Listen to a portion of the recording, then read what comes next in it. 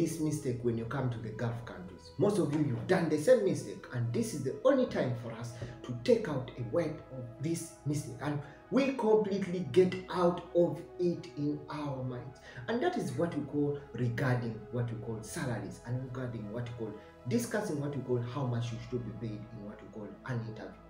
Most of us will make mistakes when it comes to how much we should be paid when it comes to our salary, or when it comes to the kind of service that we are giving. Welcome to Mexcreation. Remember, if it's your first time to come out to this channel, consider subscribing. By the way, don't forget to hit that notification bell, because you'll always be updated whenever I upload a new video. Thank you so much for the new subscribers, for the returning subscribers. I really appreciate it. Thank you so much. Yes, when it comes to salary in the Gulf countries, I know most of us will not get that opportunity to have an interview face to face with what we call the recruiter or the sponsor. We are normally using agents that keep on directing to us, keep on lying to us, and give us expectations or give us over exaggerated figures of the reality of what we are supposed to earn or what we are going to earn. Then at the end of it all, we find ourselves being trapped up or being trapped in a scenario that we cannot go out at hand. Yes, let's say, for example, this is an opportunity that is given to you to ask how much you are being out or how much you expect. I know most of you have gone to these jobs, especially for people who are inside Qatar, and you're moving from one company to a company, you want to change sponsor, and you are given an opportunity to ask, or they ask you a question, how much do you expect as your salary? Yes, and most of you, you've made mistakes, and you've made mistakes. At the end of the talk, when you get to realize that you made that mistake, it's too late, that sponsor already has you, and you have to finish up either his contract, or you have to terminate and exit the country, or you have to pay him in what we call due to compensate what kind of expenses that he spent on you, which is not the case. So let us try to wipe up this. Let us try to clear this right from here, and it's from only Mexcreation that's going to tell you the truth on how you to go about this. Remember, in Qatar we have two types of professions. We have what we call the skilled professions and the unskilled profession. Okay, now let me talk about what we call the unskilled profession. That you have your salary is ranging from 1,000 to a salary that is going to be ranging to around 2,500, or to around 4,000, or to around 3,500. Let's give it that range, because when you earn the salary of 5,000 and above here in Qatar, you are entitled to what you call, you can sponsor a family. From that startup salary, you can sponsor. But we are looking at a salary that you are not yet able to sponsor a family, or you are not able to bring your wife or your kids to come here. You are still on that level that is giving you a low salary. But how do you definitely discuss about that salary when you go to that interview? Remember, something that you cannot forget is what we call the basic salary. The basic salary is 1,500. Is 1,300.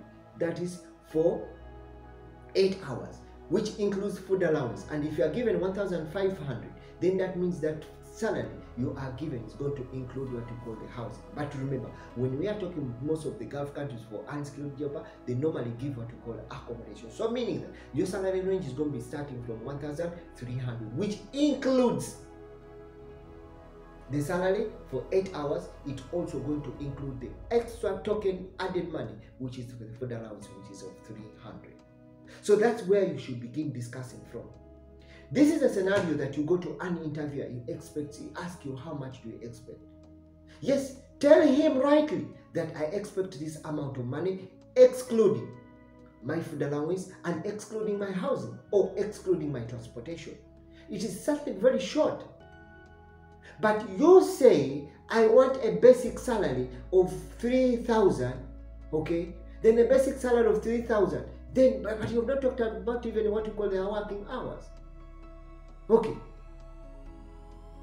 Let us see a situation whereby you tell this employer or this sponsor that I need a total package of 5,000 for 8 hours. How does it sound?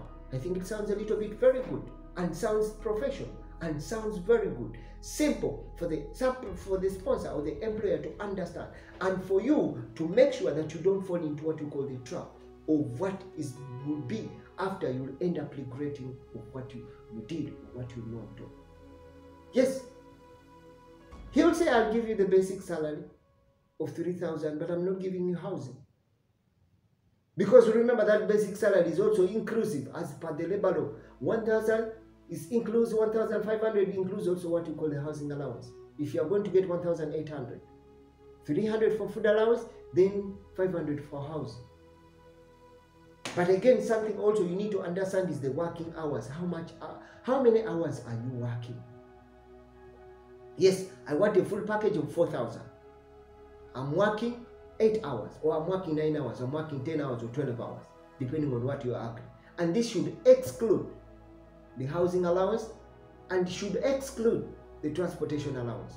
Meaning that this employer needs to add you on top of that for what you call transportation and also food allowance in lieu if they begin to discuss in what you call your offer letter, or to discuss in what you call your employment offer that is given to you. But be straightforward. We end up getting small bonuses at the end of our service because the basic salary is low.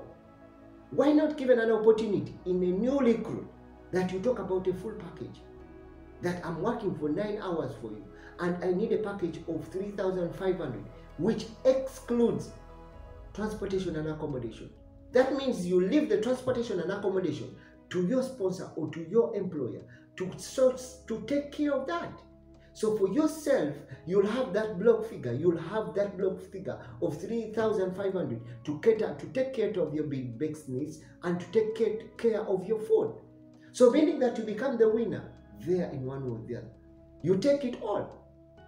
But you discuss, I want a full package of 3,500 without mentioning, excluding. He'll give you the 3,500. You sign up the contract.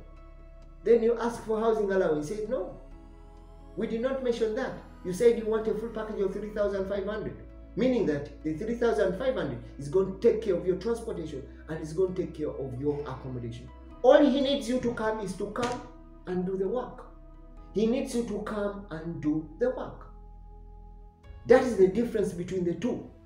The basic salary and the full package. So be straightforward to him. Tell him exactly what you want.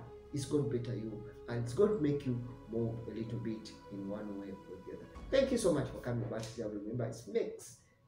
And remember, he will always give you all the updates and give you all the interesting things you need to know. When you're coming for these jobs in the Gulf, I know it's not very easy in any way or the other. We find we will walk through a lot of difficulties. We went to find a lot of situations. We find two new things, but it's better to live and understand. Get to share this information, then it's going to help you out. Thank you so much. See you again in the next video. Remember, it's Mex from the MALCOLMMEXTV. Endless Inspiration and Mexcreationtv, and my TikTok account Mexcreationtv. You can also see a lot of things there we can find about the Lebanon and what definitely you need to do or what you need to go through when you find a problem. Thank you so much. See you again.